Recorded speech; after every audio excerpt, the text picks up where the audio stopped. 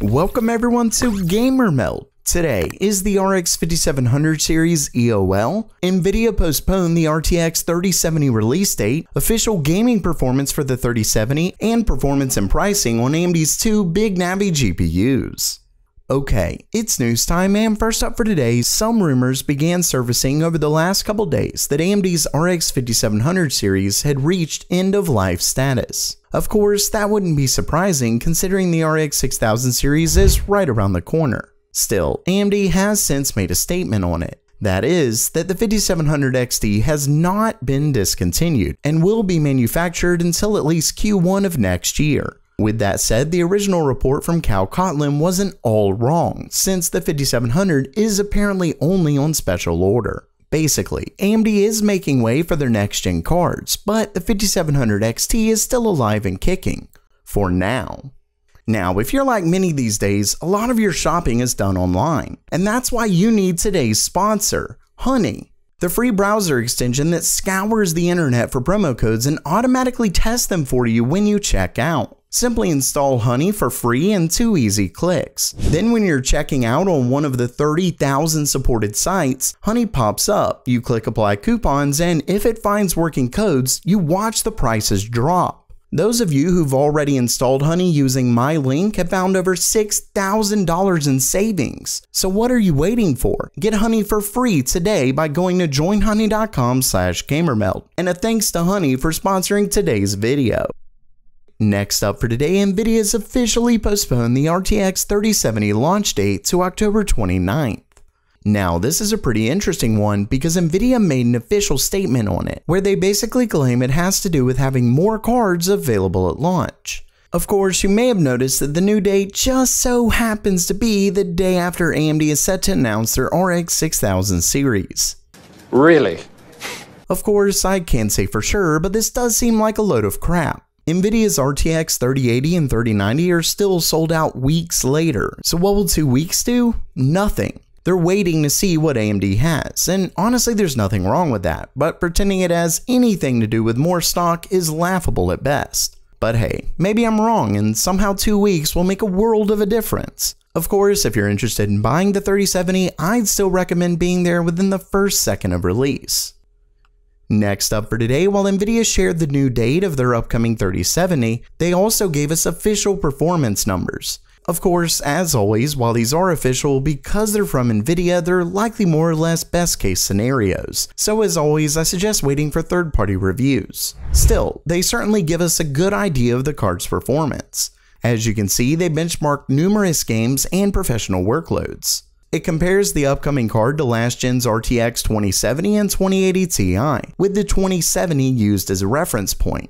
So when it comes to the performance, NVIDIA's new 3070 does not disappoint. In fact, in Blender, it beat the 2070 by a whopping 226%, though obviously that's an outlier. And really, the question is of course gaming, to which the 3070 stayed right around 50% faster than the 2070 and overall a bit faster than the 2080 Ti, though the 2080 Ti did squeeze out a few wins.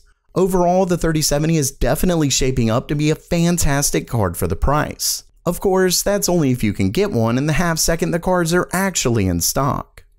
Lastly for today, we have a potentially huge leak on the performance and pricing of AMD's upcoming two big Navi GPUs. This time, it comes from Moore's Law is Dead, who's been a bit spotty on leaks in the past, though as always, things change behind the scenes and it really just depends on the leaker giving him information. Here, he suggests something very similar to Igor's lab on the upcoming big Navi GPU, so I'd argue it has some weight behind it. Still, as always with unnamed sources, it's best to take it with some skepticism. Starting things off, he confirms a few things we already know, like that Navi 21 is the top GPU and it only uses GDDR6. One interesting thing he states is that RDNA 1 actually had hardware level bugs that caused the issues with drivers last year. Apparently this time, AMD is holding things back until they have stable drivers. When it comes to the actual performance, Moore's Law claims that AMD's ray tracing is set to be better than Turing, and that they have something that's similar to NVIDIA's DLSS. Next, he strongly claims that Navi 21 is comparable to the 3080, and that AMD wasn't impressed with the 3090's performance, though of course, I'm not sure if anyone was. He also stated that it's unlikely to win in everything, but it sounds like it'll be close. He claims that Navi 21 comes with between 72 and 80 CUs at between 2.15 and 2.3 GHz, which is around what we've seen suggested before. Next, he claims we're looking at a TDP of between 250 and 300 watts, which could be a big difference when compared to the 3080. He also talks about that same 256-bit bus that we've seen many times before. Oh, and he mentioned that he's heard from sources that AMD is using a huge cache. As for price, the leak suggests between $549 and $699. Now, obviously that's a big range, but clearly AMD has some wiggle room here.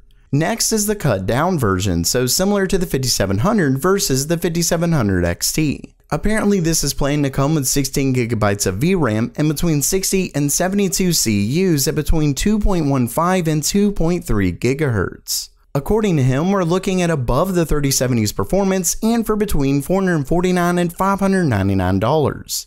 Now, I will say he went over more, but he claims most of it was speculation. At the end of the day, if these are right, AMD's RX 6000 series looks to be a true contender to Nvidia's Ampere. And if AMD can actually keep them in stock, they could have a huge win here. So while that does it for today, are you excited for AMD's RX 6000 series, or do you think you'll be let down? Let me know down in the comments below.